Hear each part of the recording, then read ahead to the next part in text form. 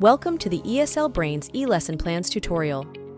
Whether you're new to ESL Brains or just starting with online teaching using Google Slides, this tutorial will be useful as we'll share tips on using our e-lesson plans efficiently. Let's get started.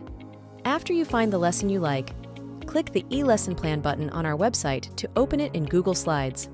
Getting on to key features.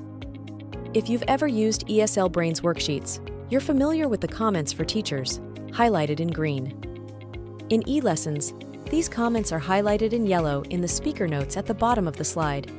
The speaker notes also include timestamps to help you find answers to video questions. As for the structure, a typical ESL Brains e-lesson plan is similar to our worksheets. After an introductory slide, exercises are arranged in the same order as in the worksheets, separated by red section slides. These slides not only introduce the next task and provide transition time, but also allow you to include your own questions. Each task starts on a separate slide, followed by a corresponding answer slide. Animations often reveal answers one by one, allowing time for student predictions and discussion. You need to be in the slideshow mode to see the animations. We must mention our flipped lessons too. These e-lessons are divided into pre-class and in-class activities.